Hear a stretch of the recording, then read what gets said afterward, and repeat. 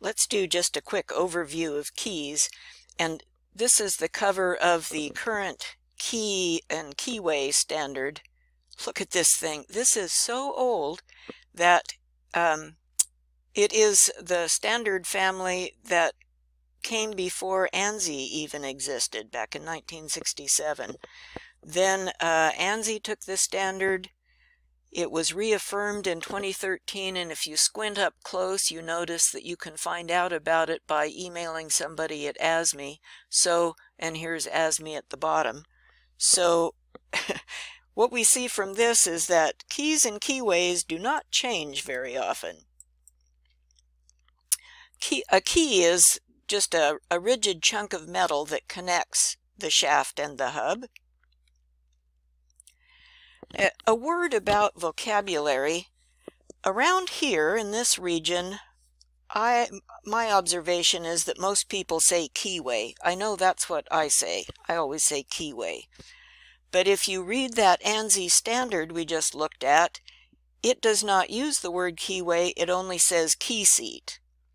And then in our book, he says, well, it should be called a key seat if it's in a shaft and a keyway if it's in a hub. I don't know about that. I've never heard anybody do that.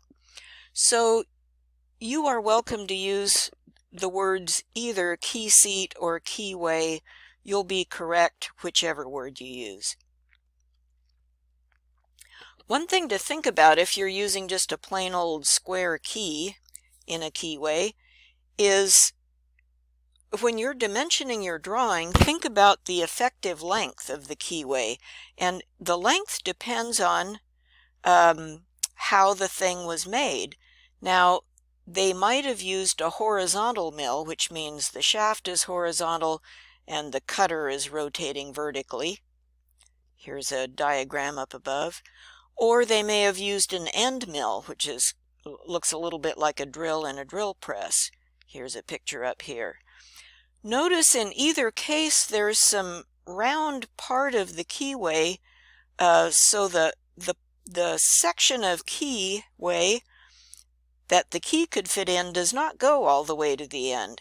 If they use a horizontal mill, you have a round thing at the end that looks kind of like a sled runner.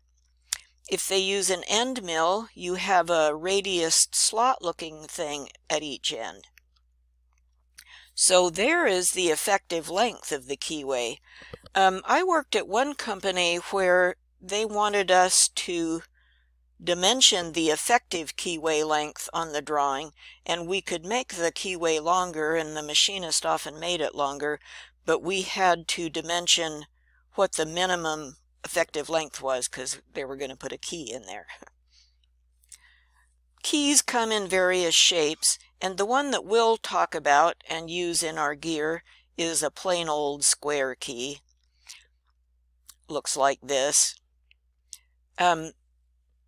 There will be a slot, basically half a square, not quite half a square. There'll be a slot in the shaft and a mating slot in the hub.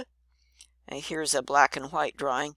The shaft goes into the hub, and you can see the key will fit into the bottom of the shaft keyway and the top of the hub keyway. So those two will slide together.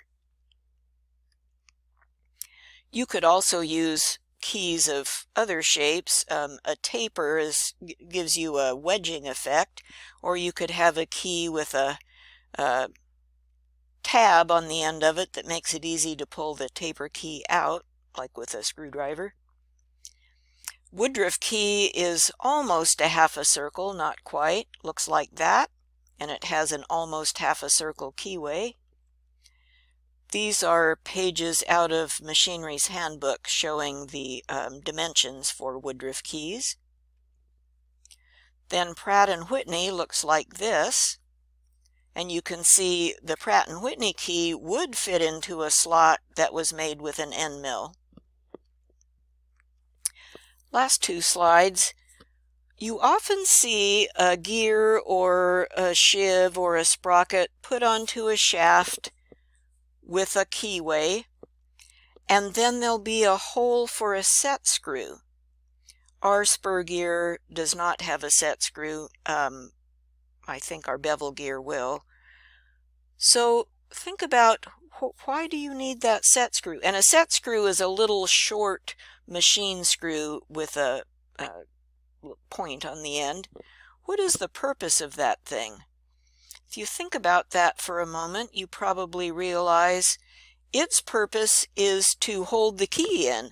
So you got this shaft with a keyway and a hub with a keyway and this key that can slide back and forth and maybe even slide all the way out, so that set screw digs down into the key and keeps it from bouncing out. I once interviewed a local company that made playground equipment, and they made their stair rungs out of pipe, and the pipes had set screw holes in them to hold the pipe firmly in place so the rungs wouldn't rotate when kids climbed on them. So you can use set screws for all kinds of things. So we'll stop here, and now we'll go on and look at how to dimension.